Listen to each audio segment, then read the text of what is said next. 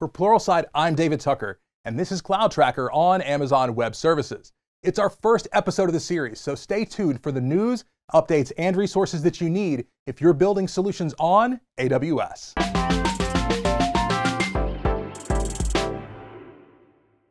At Pluralsight, we know that one of the biggest challenges cloud developers, administrators, engineers, and architects face is keeping up to date with new services, concepts, and resources. And that's why we're bringing you Cloud Tracker.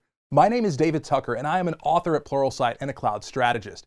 Each month, I'll be giving you insights into key announcements and platform updates for AWS. In addition, I'll be highlighting key resources that you can leverage to take your skills to the next level. Now that we have that out of the way, let's dive into the updates for May 2021. AWS Step Functions is a powerful serverless orchestration service, but up until now, it has been painful to understand exactly what data is going into and out of each task in your workflow.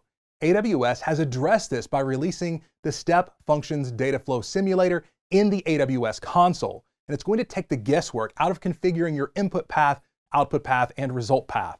This feature includes a real-time view into how your JSON path queries will change the data for a single task. In addition, this tool may give you insight into ways to customize the data within your tasks that you weren't familiar with. This tool initially launched in 4 different regions, but AWS has announced the intent to launch it in all commercial regions in the near future. Check out your preferred region or just jump over to US East 1 to give it a try. Next, we have 2 big announcements for all of you that integrate Amazon Athena into your data workflow. First, Amazon Athena ML is now generally available. This feature enables you to call a SageMaker endpoint directly within your Athena queries. When working with SageMaker, you define what data will be passed between Athena and SageMaker, as well as the corresponding data types. Once you have this in place and execute the query, you'll be able to get back the results of your inference call from SageMaker. I've included a link to an article from Amazon that shows how this was integrated for anomaly detection within an existing dataset. The next Athena announcement is the ability to use Lambda for user-defined functions.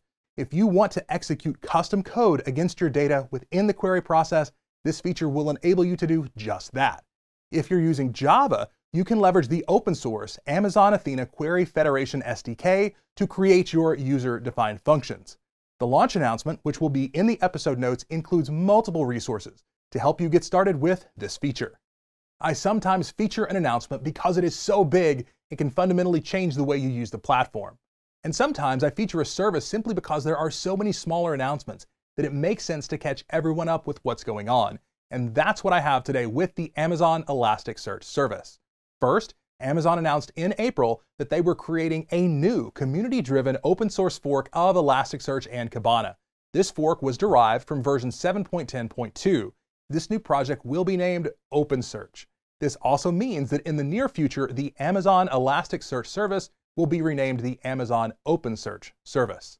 Now, in addition to this announcement, AWS announced that the Amazon Elasticsearch service now supports version 7.10. This release brings some indexing performance improvements as well as composable index templates. With this new release, AWS has also added support for asynchronous queries. This can be critical for massive data sets across large clusters.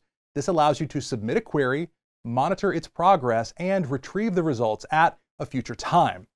Finally, AWS also announced that you can now effectively integrate Power BI with their Elasticsearch service using the Elasticsearch SQL engine.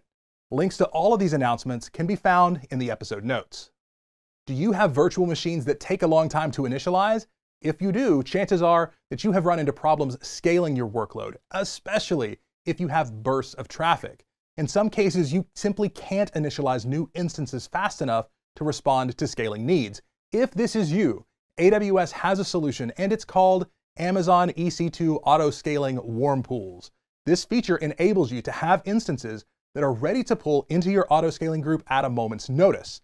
As a note, this feature could increase your cost, as this pre-initialization means you're going to be running more instances than you were previously. However, if you've run up against these challenges, chances are you'd probably gladly trade a little bit of money to solve this problem for you. There is a good deal of configurability with this feature, so check out the documentation to see how you can integrate this into your auto-scaling groups.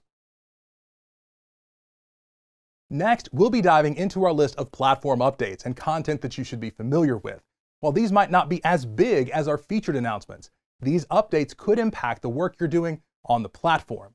And first up, we have EventBridge. So EventBridge was updated this month to support one of its biggest outstanding needs, cross-region event support. Previously, organizations had to handle events in the region they were dispatched in, but now you can centralize your handling of events with this new feature.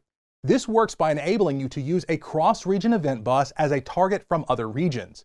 At the time this feature was launched, your destination event bus needed to be in US East 1, US West 2, or EU West 1. For more information and a walkthrough of this new feature, check out the announcement blog post in the episode notes. Now, if you're building iOS apps that integrate with AWS Amplify, you can now integrate with the platform more easily because the Amplify iOS SDK is now available via the Swift Package Manager. This means you no longer need to leverage CocoaPods to get this library added to your project. There is one note with this though. The AWS Predictions plugin is not supported yet by the version that is in the Swift Package Manager. So if you need to use that functionality, dust back off CocoaPods and plug it back in. Visit the link in the episode notes to get your iOS app up and running with AWS Amplify and the Swift Package Manager. AWS released some big updates to API Gateway that enable you to do a lot more with your custom domain names. You can now route different path segments under a custom domain to different APIs, and this works for both HTTP and REST-based APIs. But don't get me started on how confusing the naming of those two different API types are. That would take a whole other video to cover. But this now opens up additional possibilities that just weren't possible before. You can now implement path-based API versioning.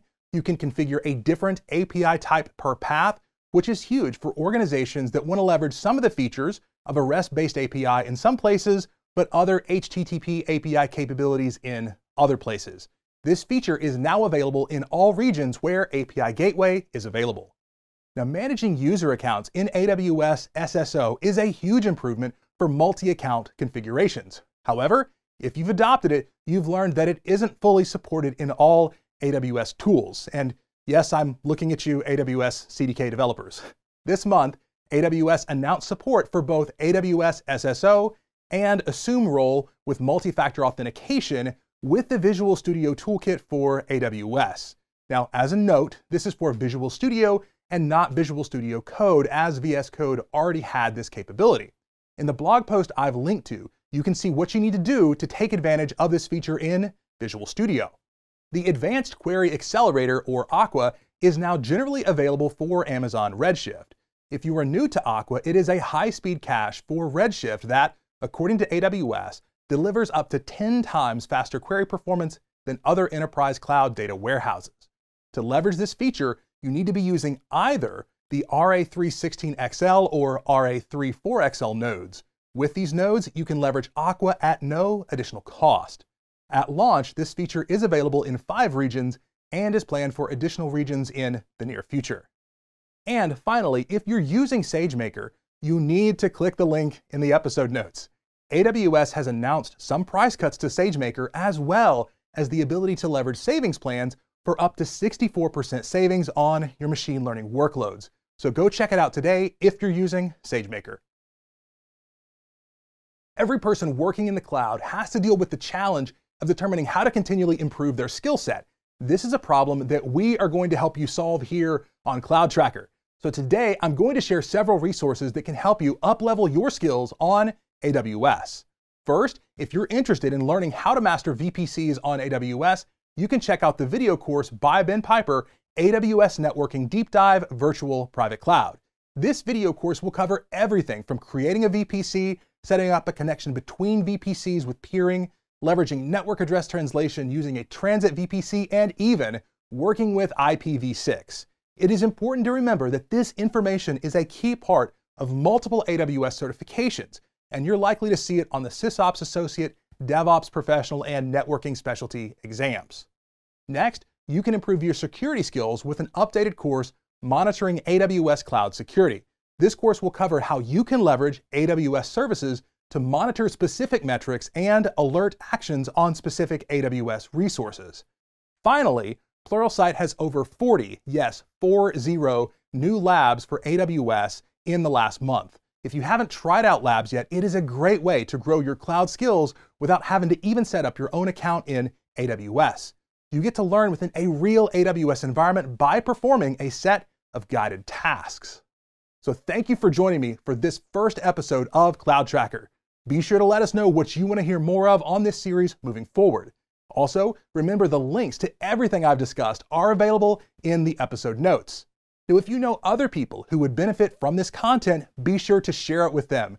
In addition, you can also join me for the latest news for both Microsoft Azure and GCP on the Cloud Tracker series for those platforms. They should be available on whichever platform you're using to watch this episode. One final resource for you. AWS is hosting a series of online summits this month and into early June.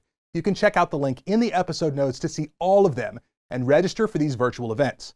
Be sure to come back next month to find out what's new in AWS here with me on Cloud Tracker.